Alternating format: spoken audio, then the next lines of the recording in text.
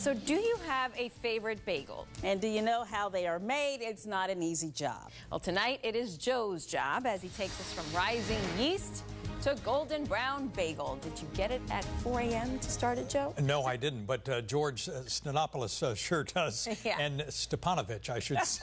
Stephanopoulos. Wow. Yeah, whatever. Stepanovich, George whatever. Stephanopoulos, you said. But we're doing something different tonight. We want them to sample the goods now, and then you have plenty of time to chew on it, and we can talk about it after Love the it. story. So dive in, ladies, and take a look. You'll see the bagels that I made, sort of. And put it where? Right on the table. Wow. I was training with George Stepanovich, a hard-working young bagel baker who calls himself an old soul. And the harder he made me work, the older I was feeling. What do you think this whole mass weighs? A lot. You ever been asked that? No. Okay. I never weighed it. This whole process starts with malt and water and flour, sugar and salt, and 3 ounces of yeast. 50 pounds of dough from just 3 ounces of yeast. After it's all mixed up for about 10 minutes, it's sliced into long sections and then taken to the dough mixer machine. What an invention! It spits out the bagels, and you have to put them on the trays. Like this.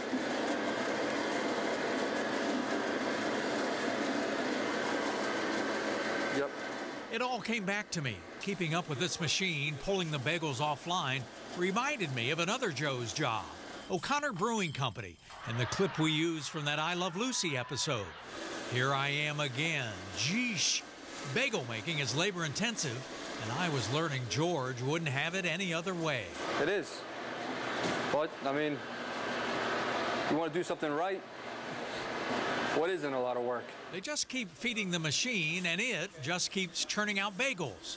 As George said, there are no such things as bagel holes. The machine spits out dough logs and wraps them up. Keep going. You're pretty good at this, Joe. You want a weekend job?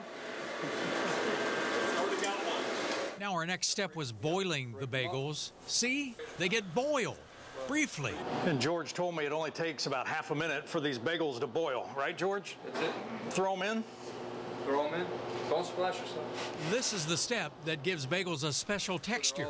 I asked George if you could skip the boiling step and just bake these bagels in the oven. You could bake them in rack ovens, but it's not going to have the firmness to it where the outside of the bagel is nice and firm with a little crunch to it and still real soft on the inside. And I had to prepare them for the carousel oven. And spread them out.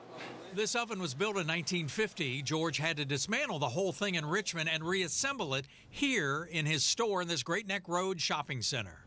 Mind-boggling. In they go for cycle 1 at 400 degrees, the old-fashioned way in an old-fashioned oven. How's that looking? And to think George comes in here at 4 a.m. to start the process all over again. And he loves it that way. Every day, 8 days a week. Day in, day out. Wow. Gets tired. George's helpers are Mike and LaFonda, and his mother lends a hand too. Sprinkle onion and garlic and sesame, and these everything bagels are done. So am I. So how would I do making bagel? We are ready for you to come on staff. I think you could start tomorrow at 5 a.m. All right, George, thanks so much. George told me on Saturdays and Sundays when I get up to come in 4 a.m. to anchor the weekend news, he's already in there cranking out more bagels. Okay, ladies, I think I have a bagel crumb in my throat. Yeah. What did you think? These are good. Really, really good. Cinnamon raisin, Yeah, my favorite. good. Onions. Onions. I like onions. And I can't comment. I have a grain in my throat. Too many bagels. That's all right. We'll take Good over job. from here. Thanks, Joe.